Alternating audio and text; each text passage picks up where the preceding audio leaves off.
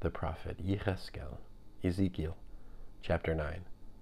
Then he cried loudly right in my ears, "Summon the commanders of the city, each holding his weapon of destruction." At once 6 men approached on the path from the upper gate to the north, each man holding his weapon of destruction. Among them was a man clothed in linen, with a scribe's writing equipment at his waist. They entered and stood by the bronze altar.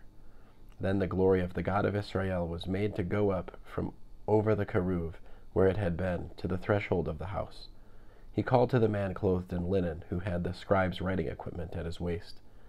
Adonai said to him, "Go throughout the city, through all Yerushalayim, and put a mark on the foreheads of the men who are sighing and crying over all the disgusting practices that are being committed in it."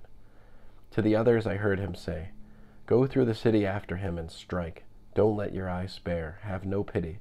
Kill old men, young men, girls, little children, women. Slaughter them all. But don't go near anyone with the mark. Begin at my sanctuary." They began with the leaders in front of the house. Then he said to them, "Defile the house. Fill the courtyards with corpses. Get going." So they went out, spreading death in the city. While the killing was going on, I was left alone.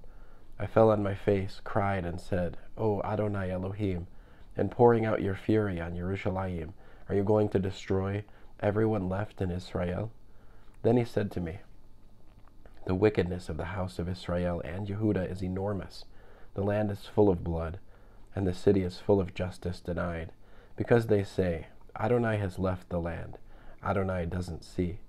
But as far as I am concerned, my eye will not spare, and I will have no pity, but I will bring the consequences of their ways on their own heads."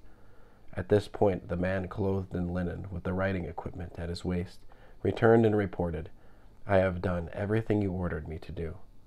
End of Ezekiel chapter 9.